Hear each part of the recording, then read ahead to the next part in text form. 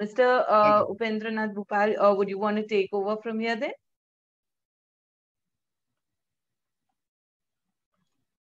Yeah, yes, ma'am. That would be nice. We are unable to see your video though, but yeah, I should apologize for that because I'm using my mobile hotspot for the streaming. The video has not been restored by Geo Fiber so far. There has been some unexpected shutdown of the services since morning. Oh, okay. So what I'll do is in the meanwhile, let me give you the rights to share your screen. Okay. Are you able to see, ma'am? Yes, we can. If you could just go to the slideshow, right? Yeah.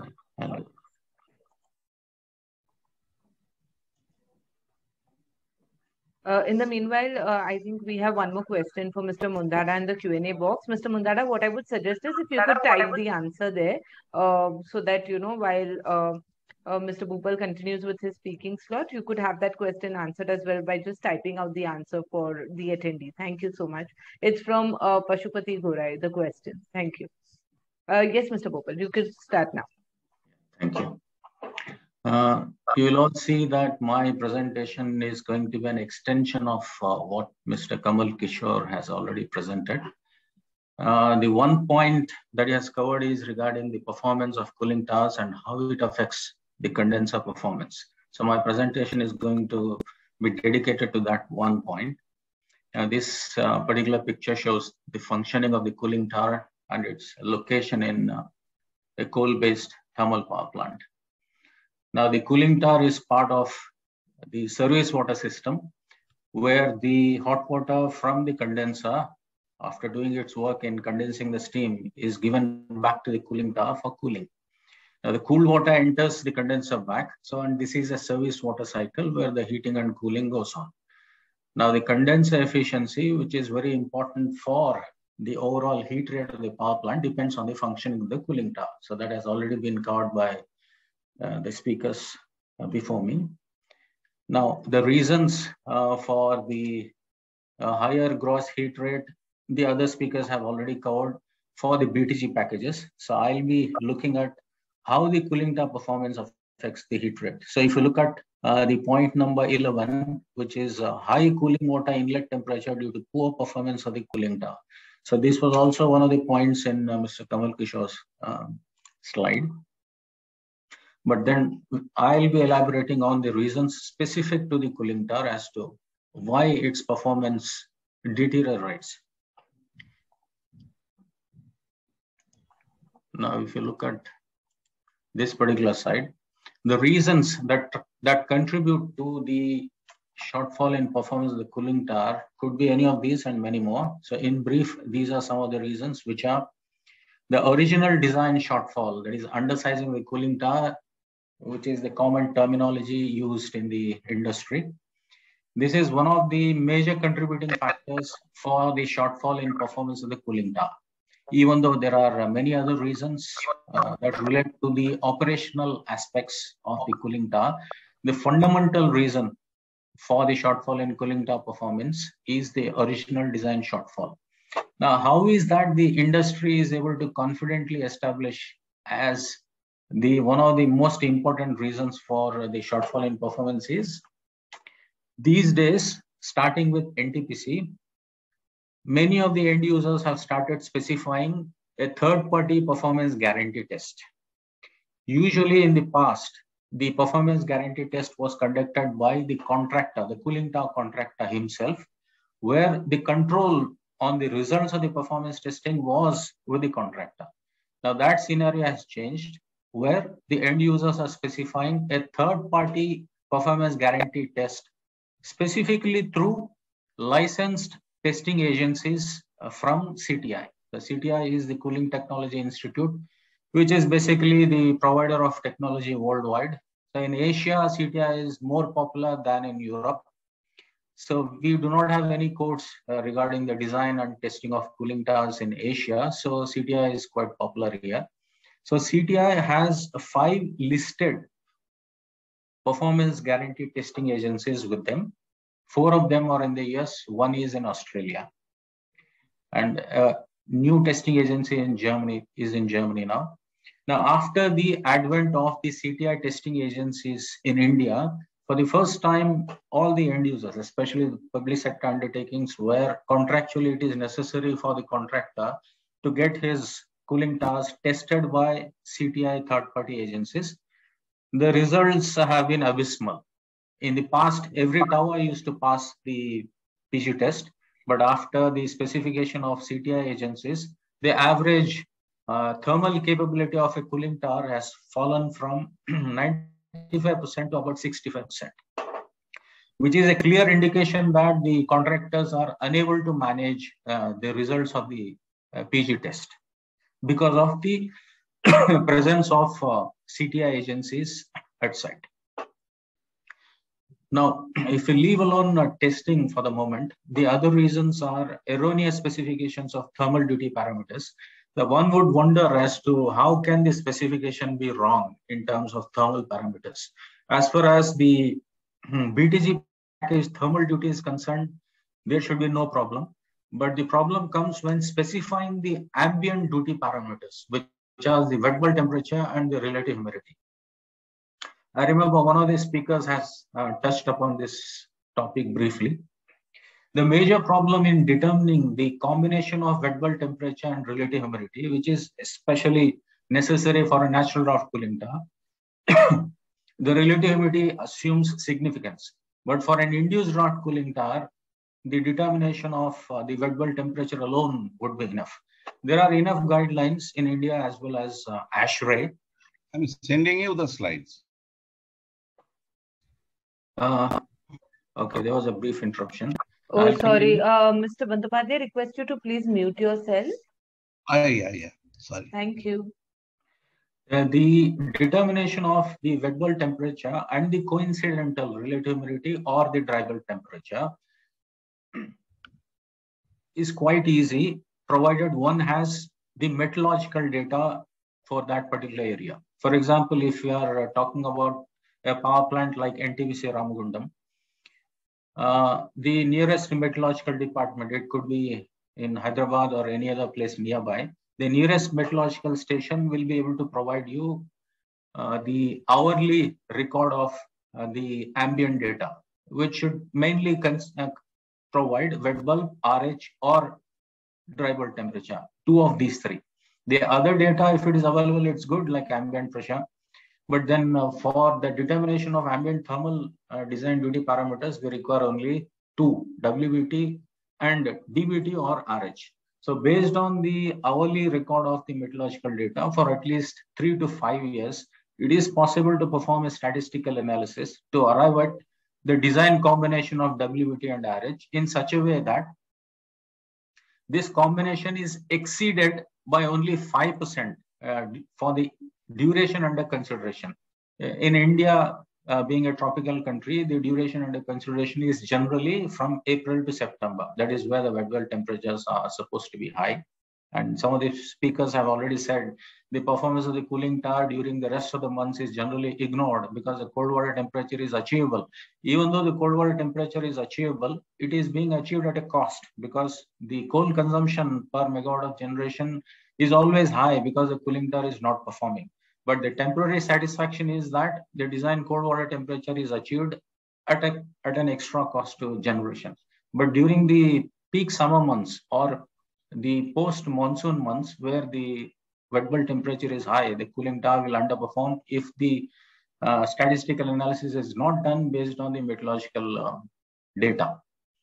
That is one important consideration. And there are several plants, two to name a few where I was involved. One is the NLC Tuticorin power plant. There is some echo. Mr. Bandyopadhyay, again requesting you to please mute yourself. So it is done. The NLC Tuticorin power plant, where during the performance test, it was seen that the relative humidity did not cross 47% during the 2 days of the test for the NDCT. The specification by a consultant to NLC at the time of tendering, they had specified 73% RH. So there is an inherent undersizing of the cooling tower without realization. that the design RH is 70% instead of the real level of maybe 45 to 50%. So these are certainly important aspects when it comes to specifying the ambient duty conditions for NDCT or IDCT. Now, when it comes to IDCT, we'll cover another point regarding recirculation and interference allowance from nearby cooling towers in subsequent slides. The next reason is the erroneous specification of recirculation allowance. We'll talk more about it in another slide. Now, unknown or unproven fill characteristics. There are dozens of fills available in the industry for use in cooling tower, but then only a few of them have been tested in third-party laboratories, which is also quite common these days because the public sector end users have started specifying that whatever thermal parameters have been used for sizing the NDCT or IDCT, they'll have to be established before award of contract through a third-party testing agency. As of now, only 2 agencies are popular in India. I mean, overseas testing agencies are popular in India. One is the University of Stellenbosch in South Africa. The other one is 4J Tech in Czechoslovakia. Only these 2 testing agencies are able to provide the performance characteristics of various fills in the world. Now, why this point assumes significance is that about 5 to 10 years ago, any performance characteristics of the fill submitted by the cooling tower designer or the contractor used to be accepted. And whether those characteristics were right or wrong could be known only during a performance test. Only when the tower fails, people will start investigating as to where the problem is, and they'll realize that there is no backup data for the fill performance submitted as part of the tender.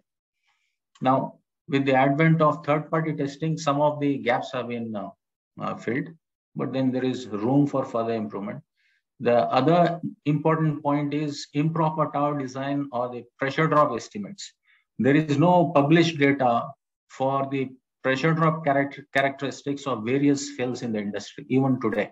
But then there are certain publications in the public domain which can be referred to, but then it's a matter of specification by the end user. As long as they are not part of the tender specification, no bidder would try to refer to those publications and estimate his pressure drops, because it's a competitive environment. Everybody wants their power consumption as low as possible because there is loading on fan power consumption during evaluation. So these aspects of tender specifications are quite specific to India. It is non-existent in any part of the world, but our specifications are such that the competition becomes intense, and there is a tendency to cut corners wherever it is possible. The next is the improper design of distribution system. Distribution system is basically the network of PVC pipes that carry nozzles to spray hot water over the heat transfer media, which is the fill.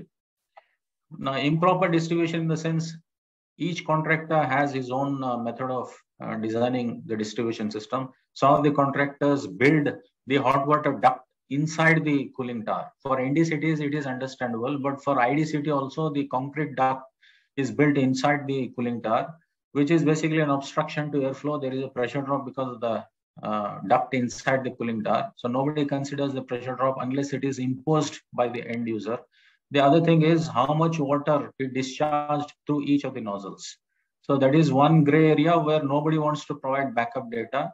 It may be a simple exercise using Bernoulli's equations, but then since the tender does not impose a submission of these calculations, nobody checks them, and any nozzle size is submitted as part of the bid. Eventually, the distribution is improper, which affects the distribution of water and air through the fill, which in turn results in the shortfall in performance of the cooling tower. Now, poor fan performance. All these are equally important parameters for the performance of the cooling tower. In India, there are no good fans. It's a sad statement, but it's a reality. Where the Indian fans do not perform properly. Everybody claims 86%, 88% total efficiency of the fan, which is not possible in reality. But then there is only one overseas manufacturer in India, Cofinco, who is 3 times probably more expensive than an Indian fan. So nobody buys from them unless there is an imposition from the client. Several projects where the cooling tower was not performing. So people have tried to investigate as to how much airflow is being delivered by the fan. And in every case, not 9 out of 10, but in 10 out of 10 cases, they have found there is a shortfall of between 15 to 25% in the fan air delivery. So that is one major area where the performance of the cooling tower can be improved. Now, obstructions around the air inlet, I'll show you in the next slide as to what I'm actually meaning here.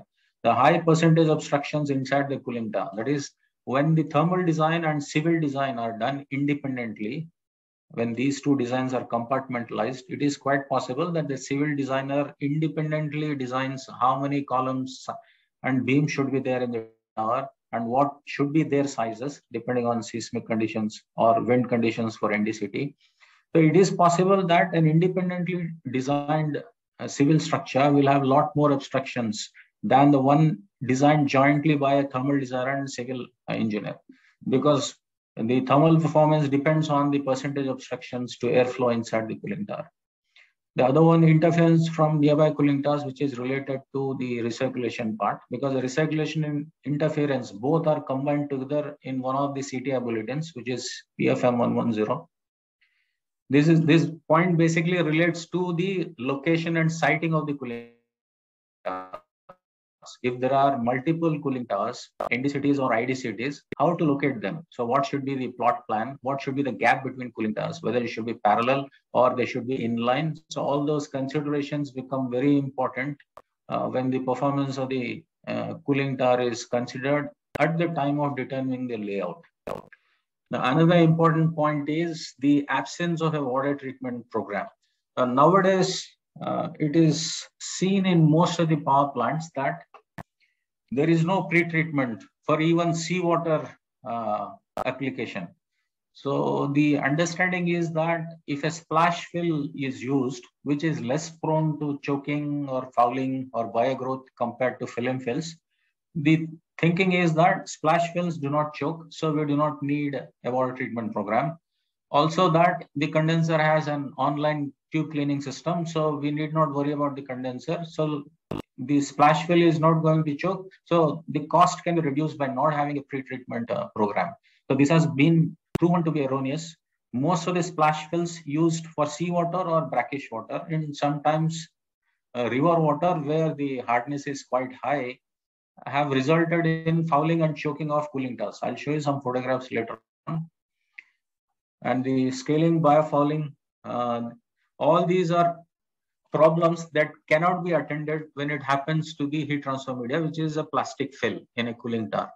People say that once fouling or scaling happens, it can be cleaned. It can be cleaned if it is a condenser with metal tubing, but in a plastic fill, it is not possible in reality. Now, I spoke about the obstructions to airflow around the air inlet. This is one photograph taken from a side where you see on the back side that there is a lot of vegetation. On the front side, because there are other equipment, other facilities that are provided, it has been concretized very well. No obstructions to air entry into the cooling tower. But on the other side, there is a forest. So that affects the airflow on the other side for this back-to-back tower. Now I'll show you another tower which has an inline arrangement. That is, the air inlets are on both sides, but there is only one cell in each of the one fan in each of the cells. So if you look at this growth, it is simple negligence on the part of the OEM team that they are not removing this vegetation, because these kind of obstructions to airflow will create additional pressure drop at the air entry. The fan performance will suffer. It will deliver less airflow into the heat transfer media, which in turn will affect the cold water temperature. If you can see these stands, these are the RTDs mounted during a performance guarantee test. Even during such an important event where the performance guarantee test was conducted, and under those important conditions, you can still see that neither the contractor nor the power plant owner has bothered to remove this vegetation. So these are some of the fills that will give you a better understanding as to why a water treatment program is necessary for optimal performance of cooling towers. The first one is quite ubiquitous in most of the power plants until 10 years ago, right from 1950s, we have been seeing this fill, which is a cross-fluted film fill. This particular fill has the highest thermal performance amongst the fills that are projected here. It has cross flutes and certain horizontal stripes, which is called the microstructure. This horizontal microstructure combined with the angular flutes increases the residence time of hot water, which is passing through the fill. The main intention is to create obstruction to the water when it passes through the fill and ensure that it stays as long as possible to exchange heat with air without adversely affecting the pressure drop through this fill media. Now the next fill is the vertical flute. You can see that the water and air path is vertical. In this case, the residence time is quite small because the water passes through the fill gravitationally very fast. But then the advantage of this fill is this is anti-fouling. It has anti-fouling characteristics. The deposition rate of scaling and fouling compounds in a straight fluted fill is much less compared to a cross fluted fill. And the next fill on the right-hand side, which is a splash fill. This is called a splash grid. It has high void edge, as you can see. The mesh is 50 by 50 centimeters. It's a large void edge. Obviously, since the void edge is high, the interaction between air and water is very poor, which means the thermal performance of this splash grid is poor, but then the anti-fouling characteristics are fantastic compared to the film fills. So it's basically a compromise between the thermal performance of a fill and its anti-fouling characteristics. So based on the water quality of the makeup water and the availability of a water treatment program, a compromise has to be struck between the thermal performance and the anti-fouling characteristics required. Now down below on the left-hand side, it's the V bar, which is also a very common fill in India. This particular fill is meant only for use in cross flow, but then somehow in India, it has become quite popular in counterflow as well. So as you can see, this is a staggered arrangement where there is a large gap between one fill bar and the other. So this is arranged in steps of 200 mm vertical by 200 mm horizontal or 200 vertical by 300 horizontal. So various spacings are possible for this particular fill, and each spacing has a different thermal performance and a pressure drop depending on how dense it is and how lean it is. And the middle fill down below is the cross-fluted trickle grill. This is supposed to be the new age fill for the cooling tower industry. Whereas all the previous fills are made in polyvinyl chloride, that is PVC. These two fills, the trickle grids, cross-fluted and offset fluted, these are made in polypropylene. Now, polypropylene is not fire retardant as PVC because PVC is inherently fire retardant. But PP catches fire, so they also have fire-resistant polypropylene, which is comparatively expensive compared to PVC, but then these fills are with open mesh structure. This is really an advancement in terms of the heat transfer media. This is a simple mesh structure on each sheet. These mesh structures are buttoned together to form modules. So the modular formation of a film fill right above in PVC and the modular formation of the PP fill, which is a trickle grid, is similar. Both of them are forming a pack, heat transfer media pack. But then the void edge in this trickle grid is quite high because it has an open mesh structure. The last fill is the offset fluted, which is similar to a straight fluted film fill. So these polypropylene mesh sheets have vertical flutes. The thermal performance is obviously quite poor for this vertical fluted trickle grid compared to the cross fluted trickle grid.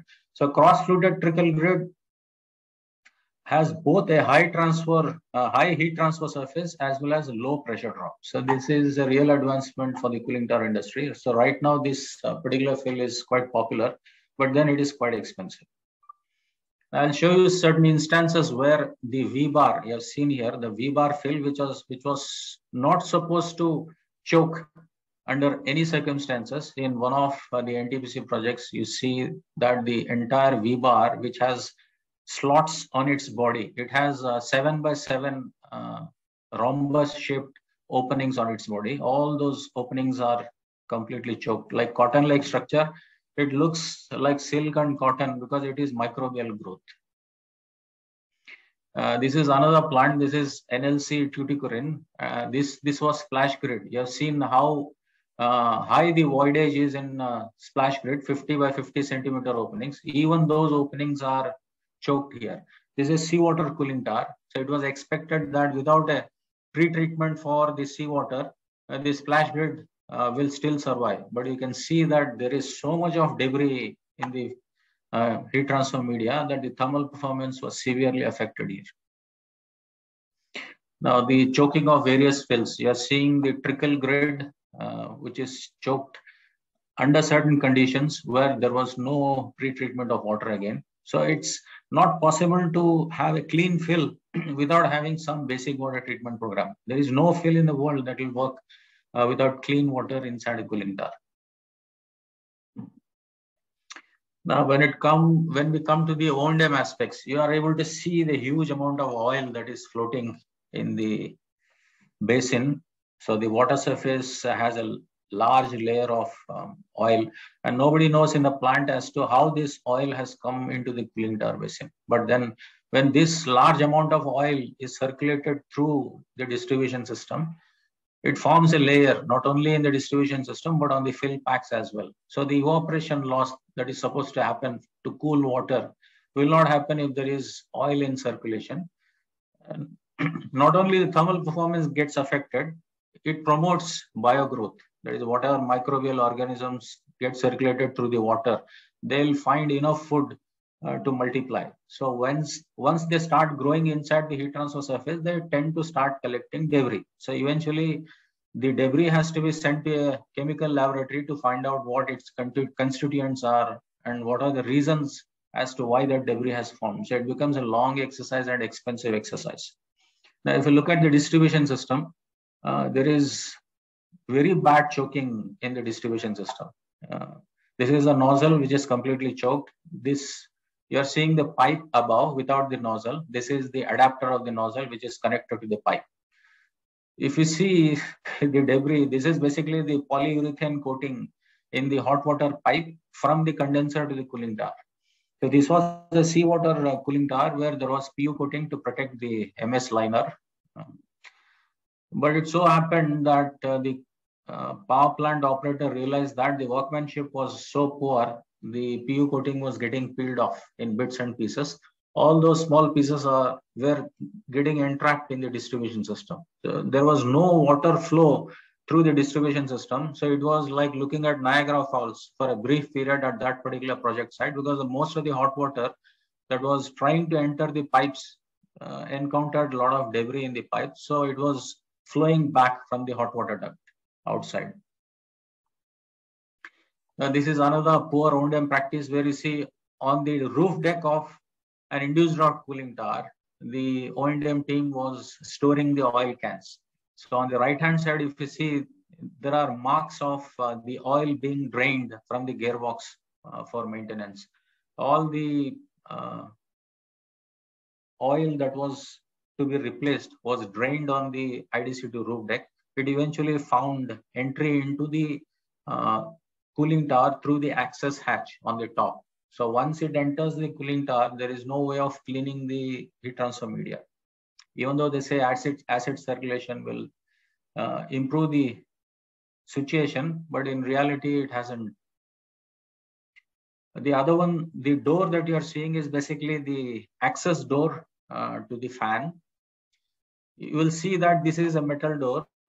In most of the cases these days, they are asking for FRP doors, but then there is also a legacy problem where metal doors are preferred because they are heavy, less prone to maintenance. But then you see the initial installation itself is so bad that it is not closing properly. So there is a lot of air bypass into the fan stack. So a percentage of air, instead of passing through the air inlet, it is passing from below the fan because this is the least path of resistance. This is from the same project where you see the discoloration of the fill because of oil ingress into the cooling tower. This is the drift eliminator portion that you are seeing. There is so much of deposition on the drift eliminator because of no water treatment program at all. So these are, this is the calcium stuff, white colored, that has completely blocked the drift eliminator. So if the drift-eliminator condition is like this, so it is not possible for air to pass through the drift-eliminator, which in turn increases the static pressure to the fan, which delivers less and less air.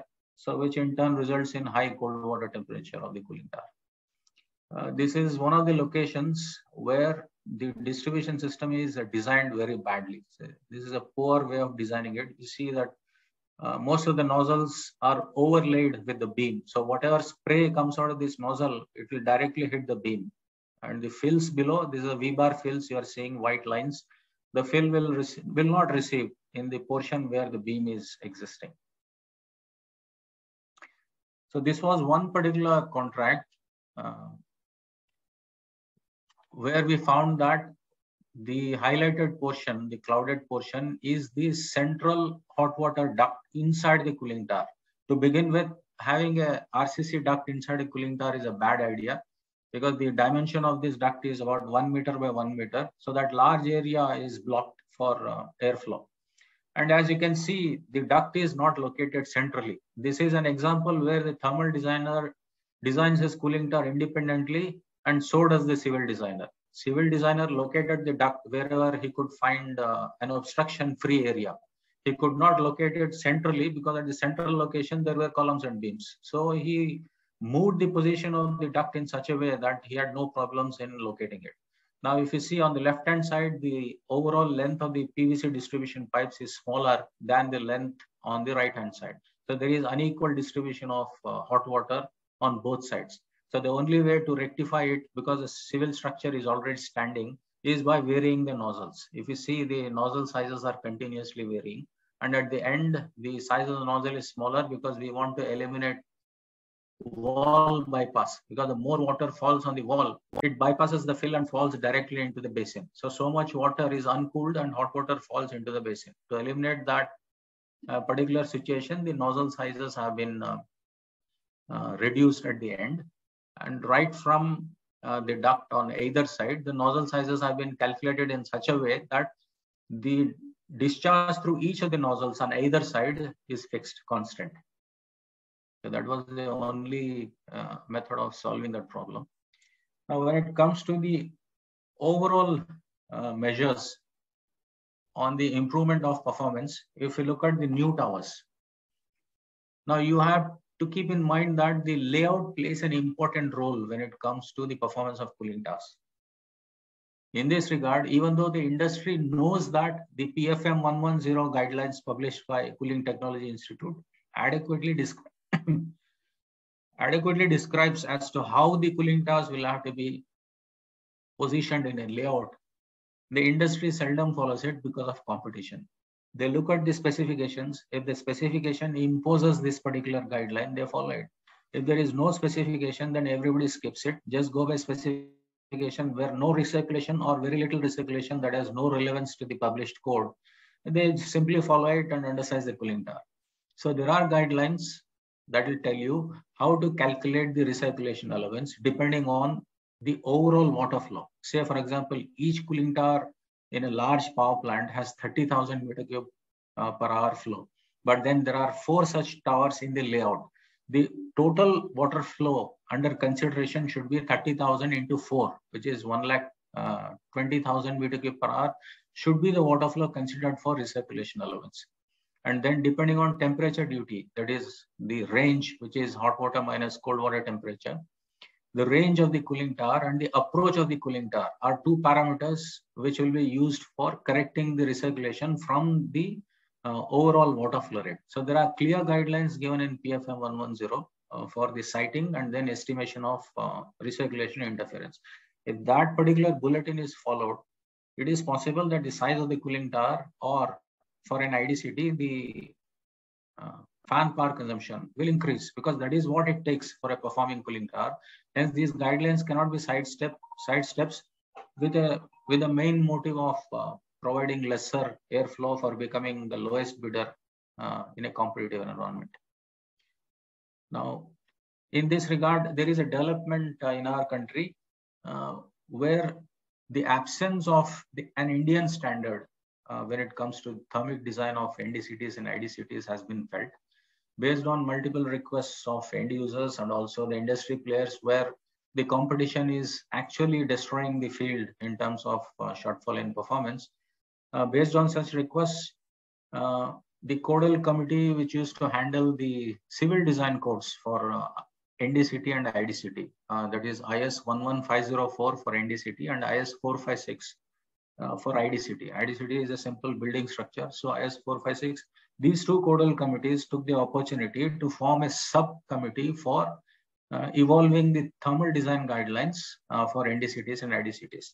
So those guidelines have been in preparation for the last 3 years. So finally, the draft was finalized among the subcommittee and it was put up on BIS website for wide circulation. The wide circulation date was until 8th of March. There's a few, last week was the last date. Several comments were received. Now the final draft is under preparation. Probably this month, the BIS standard for thermic design of NDCTs and IDCTs is going to be published. So we should all hope that after the publication, there will be some improvement in the quality of designs of cooling towers in the future. Now, to specify the right fill based on circulating water quality. The end user plays an important role when it comes to water quality because he has the control on the cost of, there is a budget of budget allocation for the power plant. If the water treatment system is skipped to reduce cost, there will be a lot of suffering in terms of O&M, and then there will also be contractual issues when the cooling tower, heat transfer media and the distribution system gets choked. Now, ensure that the fill performance characteristics being proposed by bidders or contractors are based on third-party laboratory tests. So this is being already done by the PSUs in the country. The private sector is yet to catch up because it is price sensitive. If this condition is imposed in the tender and the contractor is expected to go to University of Stellenbosch or Forge Tech in Czechoslovakia, obviously there is going to be a cost and it is going to be as part of his bid. But then by specifying this simple line in the tender, they'll be avoiding a lot of costs in the future in terms of improved, in terms of shortfall in performance of the cooling tower and also the fouling and choking of the fills. The next is there are certain small things which need to be specified in the contract, like the performance, the heat transfer performance in the rain zone. Rain zone is basically the water droplets that exit the fill media, water droplets that fall from the fill into the basin. So it is like a rain below the fill and the water exits the heat transfer media to fall into the basin. That rain zone comes in contact with the ambient air when the air enters the air inlet. So this is the first zone where heat transfer is occurring. But then there is a tendency in the industry to consider the heat transfer in this rain zone for IDCTs as well. The height of the air inlet in IDCTs is very small. So the impact of rain zone on the KV bell, which is the heat transfer in the cooling tower, is quite small. So it has to be neglected and there has to be some conservativeness in design because this cooling tower will have to perform for at least 40 years based on the life of the plant. The same reason applies to the spray zone. Spray zone is the area where the nozzles spray hot water onto the fill. There is some heat transfer in that particular zone as well. But then because of maintenance issues and the absence of water treatment plant, within the first 2 years, there is a lot of fouling and choking of the spray zone. Also the fill media in certain cases, but then the spray zone gets affected first because that is the area where the hot water is entering first. So if the spray zone gets fouled, then there is no point in considering the heat transfer in that spray zone. So these are certain aspects in cooling tower design which the end user may specify, specific to IDCTs where the heat transfer in drain zone and spray zone must be prohibited, which means that the entire heat transfer has to occur in the heat transfer media alone. And also it becomes quite easy for evaluation because the thermal characteristics of various fills are published and also the BIS code will carry a lot of information on fill characteristics. So once the equations are known, it's quite easy to compare all the bits. The same reason applies to NDCT where the spray zone heat transfer has to be neglected. But in rain zone can be considered NDCT because the air inlets are quite large. Now, when we come to the existing cooling towers, there is a big problem here. Based on certain publications of CEA during the past 10 years, it looks like they have identified about 30,000 megawatt of capacity for upgradation and modernization. But then if you look at the cooling tower, even without the R&M measures, in its current situation, the cooling towers are not performing properly because most of the CTI third-party tests have given the results in the range of 65 to 70% thermal capability. Plus minus 5% is acceptable, but then a shortfall of 35% is too large for any heat transfer equipment. Now, when it comes to the existing cooling towers, there is only one way of determining as to what could be the reason for shortfall in the performance. So to begin with, we have to start evaluating theoretical evaluation of the original thermal design of the contractor. So whatever data sheets are available, whatever GA drawings are available from the time of ordering. So one has to study that, perform a theoretical analysis based on the BIS guidelines as to whether the design was 95% capable or 70% capable. So you will know the gap in performance with theoretical evaluation. Now after the theoretical evaluation is complete, there has to be a performance test of the cooling tower in its current condition. It is possible that a part of the cooling tower, that is the distribution system and the fill, is fouled. It may be part fouling or it could be serious fouling. If it is serious fouling, it is easy to identify by visual inspection. So some amount of fill, that is whatever layer is fouled and choked, those layers can be replaced to improve the performance. The same with the distribution system, nozzles can be changed with better performing nozzles. Now, once that is done, or if the cooling tower is in good condition without any fouling, then the other way of establishing the performance after the theoretical evaluation is through a performance test. This is a simple test. There is an unnecessary fear in the mind of the end user, thinking that the performance test is a big activity and they cannot do it themselves. It's not true.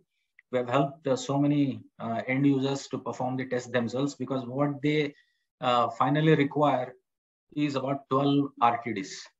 Even if they do not have a pitot tube for measuring the water flow, it's all right, because most of the power plants are not providing a location, that is a pit for using the pitot tube for measuring the water flow. That facility is absent in most of the power plants. The normal method is to go for ultrasonic flow measurement, which is slightly erroneous compared to the pitot tube, maybe plus minus 5% accuracy for ultrasonic measurement compared to plus minus 2% for the pitot tube. But for performance establishment for an existing cooling tower, ultrasonic flow measurement is good enough. So that is the only external device that they have to procure. The RTDs are already available in the power plant. Only thing is, somebody has to explain to them as to where and how to locate these RTDs. And the data logger is another simple device which is always existent in most of the power plants. If they do not have it, they can buy it from somebody like Tempson's who supply the RTDs. They also give a data logger, very small data logger specific for the use of cooling towers. It comes for a cost of 1.5 to 2 lakh rupees. It's a small cost. The plant engineers themselves can devise a system for evaluating the performance of the existing cooling tower without outside intervention, because they can avoid a lot of problems by not inviting an outside agency and eliminate any external influences in terms of the report submission. Now, the fouling scaling is an important matter that we have discussed so far, but then the cooling tower water treatment is a less understood subject in our country. Even the best water treatment companies that we have are unable to provide a tailor-made solution to each and every site depending on the specific problems related to the site. There are sites with seawater, but then again, seawater in various sites has different constituents. River water is widely varying in terms of its constituents. These silica scales that form on the upper layers of the heat transfer media, where the temperature of hot water is high, that is when it is just sprayed over the fill, the gradient is quite high. So the silica scales come out of solution on the upper layers, but then in the lower layers, you'll always see softer scales like calcium-based scales, calcium, magnesium scales, all these softer scales which can be cleaned at low temperature regions that form at the lower layers. The fill manufacturers usually say that the fill can be easily cleaned, but it applies only to the softer scales. And the PVC film fills are difficult to clean because if you use a high pressure water jet, it is quite possible that the PVC fill sheets get torn because the thickness is only 0.25 millimeters. They hold in position quite strong only because they are either glued or buttoned through mechanical assembly. But then the assembly gets distorted when a high pressure jet is used on plastic fills. But then the trickle grid fills, which are made in polypropylene, can withstand high pressures because it is made of a mesh structure. So whatever pressure it passes through the voidage. So in certain cases, depending on the type of the scaling, the trickle grid fills can be cleaned, but then the PVC fills cannot be cleaned. So the best way of avoiding fouling is by having at least some basic water treatment program. So these are basically the measures that one can look at when it comes to specifying a new cooling tower and looking for improvement in an existing cooling tower. So these are the points in a nutshell. Now, in a case where the design shortfall in thermal design is found, determine whether it is because of design deficiency or fouling. So there is always a combination. In most of the cases, the design deficiency and the fouling both play a part if it is an existing cooling tower. If it is a new cooling tower, it is quite easy to zero in on the reasons. Now, when it comes to the replacement of fills, we have found in certain cases where the end user is quite enthusiastic in improving the performance of his cooling tower. But then when he realizes that there is some civil work involved in it, he is put off because they usually believe that the replacement involves only removing the existing fill and introducing a new type of fill.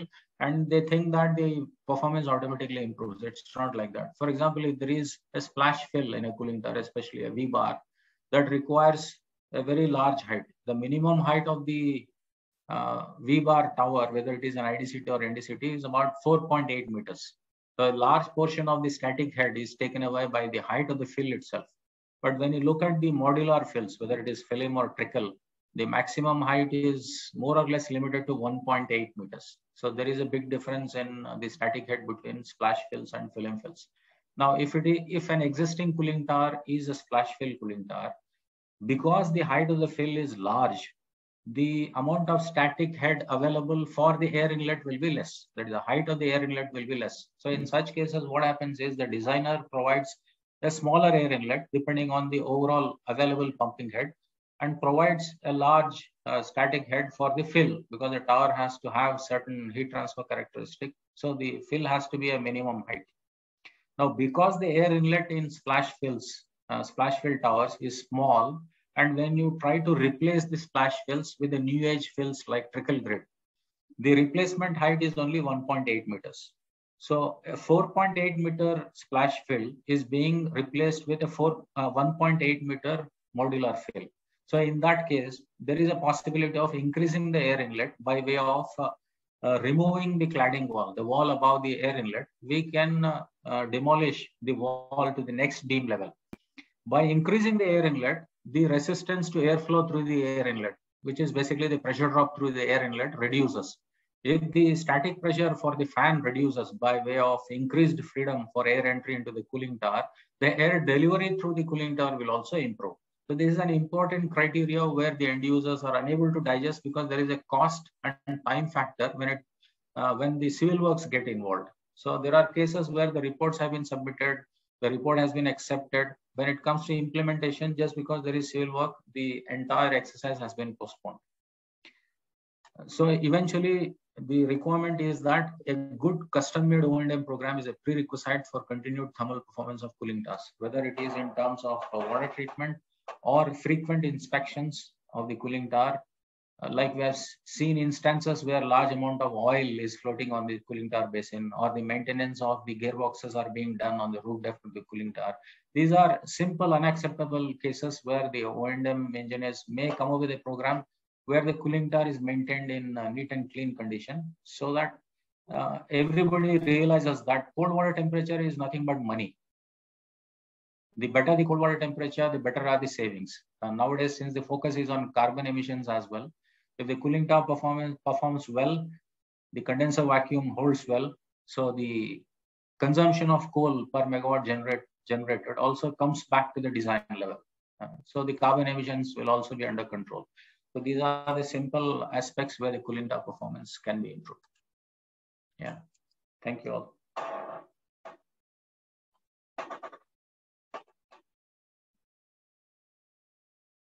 Hello?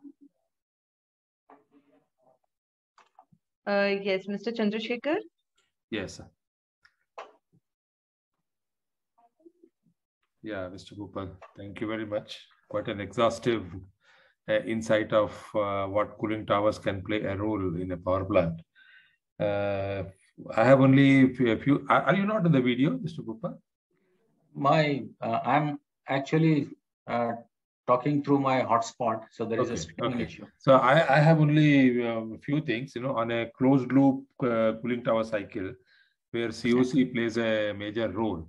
What kind of advice would you like to give it to the attendees in terms of COC vis-a-vis scale inhibitor program that can be put online?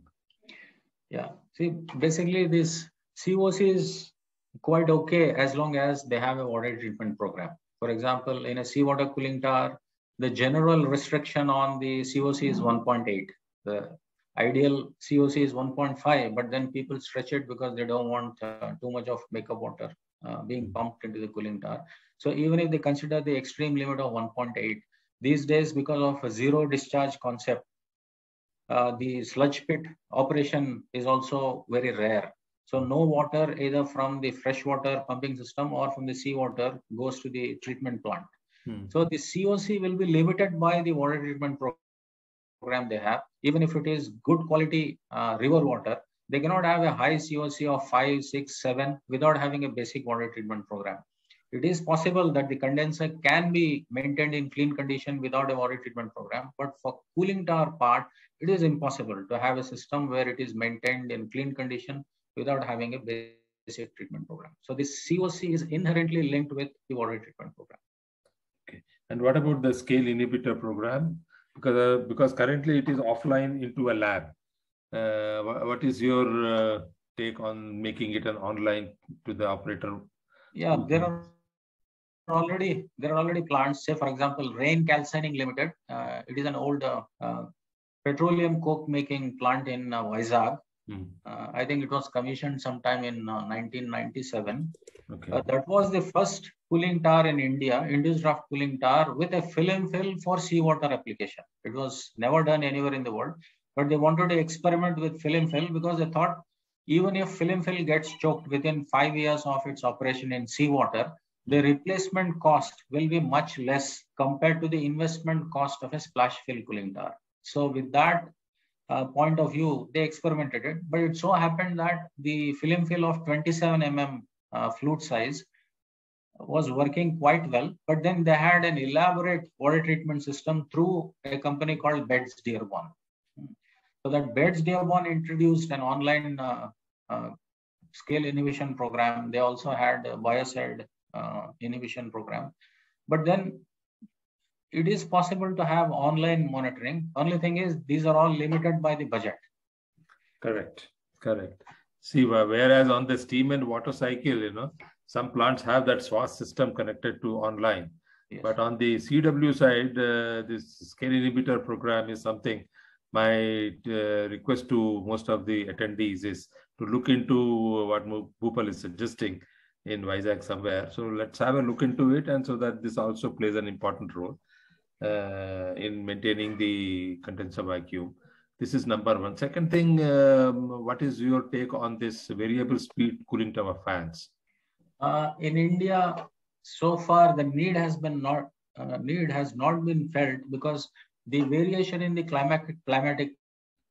No, but because why I am raising this question is because of the too much of partial load operation and indifferent cycle of operation. Yeah. What is your take on this city fan?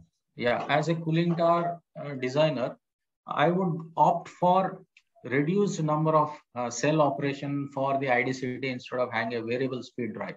Because in India, where the weather conditions are not that erratic, like if you do not have a wet bulb temperature in the neighborhood of say 15 degree, 10 degree, such low wet bulb temperatures are not possible in most part of the country. Since the wet bulb temperature range is within plus minus 8.5 degrees centigrade to design. Say at a location you have 28 degree design wet bulb, it can drop to 20 degree at best, or it can go as high as 30, 33 or 34 degree, not beyond that. So for this known variation in the ambient temperature conditions, we really do not require a variable speed drive, which is expensive. Instead, we can start switching on and switching off the number of cells in the cooling tower. Okay, understood. Now there is a question from one of the attendees, Mr. Anupam Bhattacharya. He is asking a question: is there any feedback on Messrs. Maya FRP fans? These fans we are using in our Paharpur cooling tower, 3 cells, and achieve up to 30% of power saving per cell in our city. Your answer, please.